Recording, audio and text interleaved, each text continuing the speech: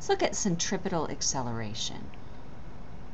When we talked about circular motion, one of the things that we noticed was that the direction of motion is always changing.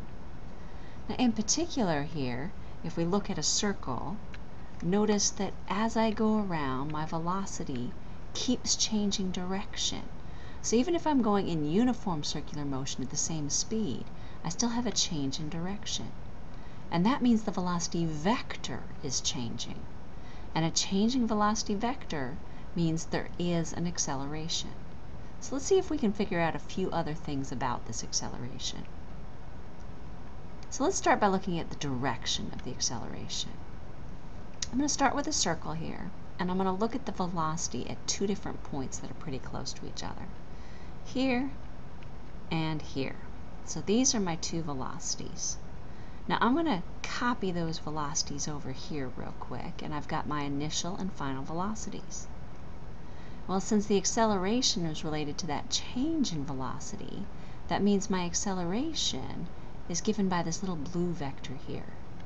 And copying that back over to my circle, what I find is that I've got it in the general direction, kind of pointing in. Now I can repeat the same procedure for another two velocity points, say up here at the top and slightly further on. Copying those over, looking at the change in velocity and copying that back shows me that again I'm pointing in towards the center of the circle. As a matter of fact, I could do this at any different point inside that circle, no matter where I am, and I'm always going to find that that acceleration points towards the center of the circle. So we're going to call this our centripetal acceleration. Now this is the acceleration needed in order to keep something moving in circular motion. And it must point towards the center of the circle. That's the direction part we found. And actually that's where the word centripetal comes from. Centripetal means center seeking. So the center seeking acceleration helps keep something in circular motion.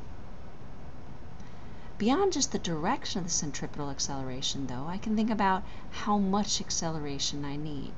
And it's going to depend on two things. First, it's going to depend on how fast you're moving. And second, it's going to depend on how tight of a turn you've got. Now, the equation that we're going to have for centripetal acceleration is this one shown right here. So A with the subscript of c stands for our centripetal acceleration. I've got my dependence on my velocity and my dependence on the radius.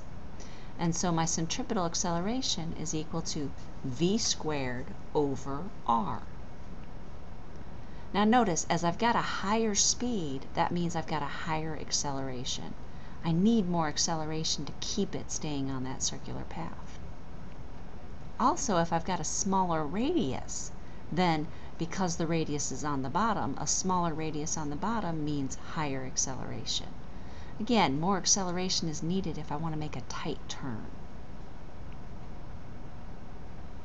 Now, if I want to look at the units for centripetal acceleration, I can start with the same equation that the centripetal acceleration is v squared over r. And note that my velocity has units of meters per second, and that's squared, and my radius has units of meters. Now, the other way I can write this here is to list my meters per second squared and then my 1 over meters as separate quantities. And then it's really easy to see that one of those meters cancel, leaving me with just meters per second squared. And that's the same sort of units that I have for any other acceleration that I've been working with. So whether it's a centripetal acceleration or a linear acceleration, it's still meters per second squared. So that introduces you to centripetal acceleration. We'll work some more problems in other videos.